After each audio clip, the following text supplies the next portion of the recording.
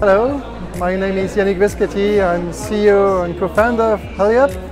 Heliup is an industrial startup, part of CDL program.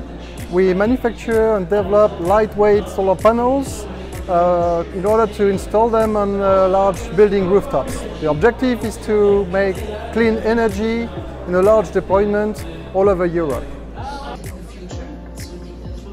Obviously, we are a business school.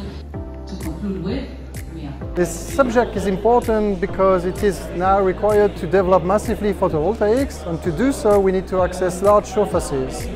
Grounded mounted systems are not that easy to make anymore, so we should use all the already existing rooftop which has been fabricated over the last decades.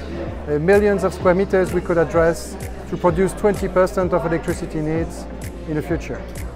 It is important to be in Paris-Saclay SPRING meeting in order to do better connection with the ecosystem of the startup and investment, of course, and also for all the different interaction which are needed for a startup to grow. Also for understanding all the different side topics which are connected to photovoltaics, which are precious for me and for the development of the company.